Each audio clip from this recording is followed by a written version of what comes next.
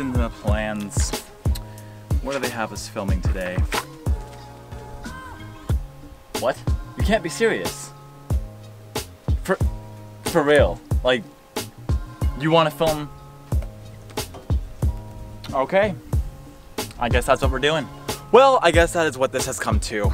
We're only the third video in, and we are now giving you guys the full inside of a truck. A freaking truck. Let's get a little into detail about my Ram 2500 2018 Laramie. Yes, she's a beauty. Non-mega cab because I didn't want to drive a limo. No, I don't know. I just never liked the look of the mega cab with the big, huge, weird section in the back. A little bit about this truck. I've had it for a year now.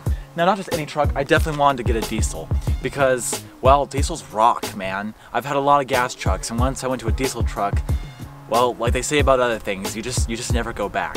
Now, unfortunately, I had just watched this truck, but just my drive over here, I have already caught some bugs. So unfortunately, my truck is a murderer in this video, and I apologize about that.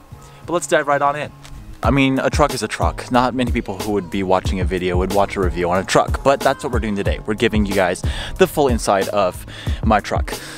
It's pretty much stock, and not much you can really do to a truck. I mean, there is and there's not. You know, and I don't really put too much money into it. It's already expensive as enough as it is. I did lift the vehicle, so it does have a really cool, you know, 4-inch lift from Superlift, which I mainly got for these really cool radius arms. I think those are pretty freaking wicked. And of course the springs. Now, I really hate a rake look truck, and for those of you that don't know, rake is when the front of the truck is lower than the rear of the truck. I hate that look. So unfortunately, it still had a little bit of that, and I did add a 1-inch spacer, which some people would say is like the worst thing I could have done, but I did it. Okay, I'm sorry. I did the entire lift myself, which really kicked my butt. I filmed it so you guys can see what that was like. The truck currently sits on 35-inch tires, all the way around, of course, you know, on a 20x10 rim, -18 offset.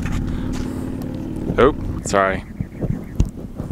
Sorry, technical difficulties. I do think it's kind of funny that every time a vehicle comes, once I've like claimed the spot, they kind of just leave. So it's kind of cool, because if I get here and someone's already here, I'm just like, damn, and then I leave. But so far, every time I come here, everybody comes and like, oh, dang, man, my spot, and then they leave. So it's kind of like, sweet, I got the spot. We do need to get some new puppies there. These are running kind of low for my preference, but I did also lift the vehicle enough to handle 37s, so that is our next goal, is to throw some 37s on here. I was kind of waiting for these to go down. Just kind of sad that it only took 30,000 miles to do so, so keep in mind, these are 12-ply Toyos, in case anybody has a truck out here, which I doubt that you guys would be watching this and actually have this truck, but if you do, please definitely leave me a like, because that's kind of cool. Most people think I'm kind of weird that out of all the vehicles I could have bought in this price range, I opted for a truck.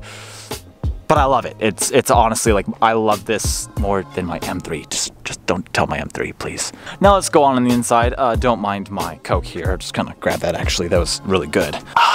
Gosh, yum. You know what, honestly, this truck kind of surprises me. You know, it's a lot more luxurious than you would kind of think a truck would be. My biggest cool thing that I really wanted was a moonroof in here. Now, one downside, I really dislike that the newer Rams now have an all black interior where all of this is black. I really wish I could have had that with this. And I didn't know that that's what the 5th gens were gonna look like. And then I bought this truck the last year. It was offered, and boom, there you go, black interior that I don't have. That's awesome. Same with the screen.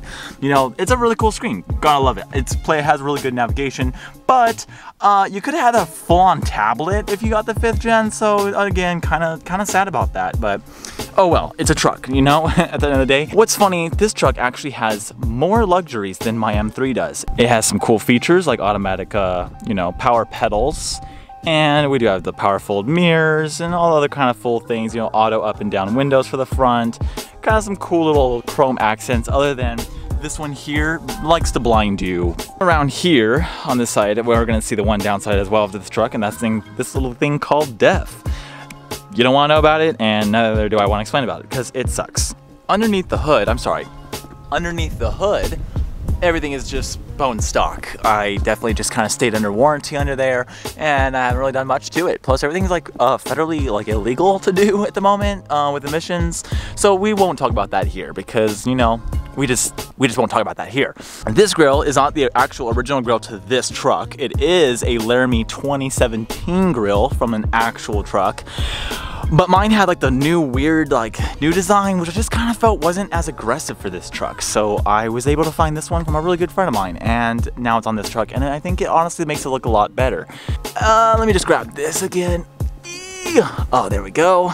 You guys, I know this was a lot harder of a video to watch because it's just not as exciting as an M3 or a car, but I just felt like I should still at least give you a little insight of, you know, the other half of my life. Maybe you're in the market looking at a truck and you just kind of want to know what the inside of a truck looks like or feels, or what you got to do to lift it and whatnot, because that was not fun at all.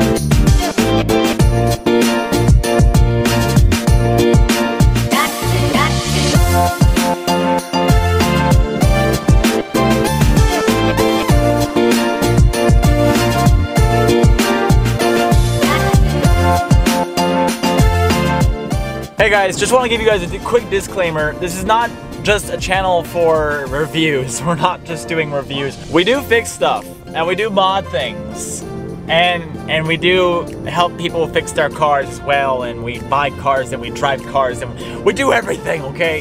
It just so happens to be that there's all these reviews because I gotta get you guys to understand what we're driving. Then the magic happens. Anyways, hope you guys love it. Thanks!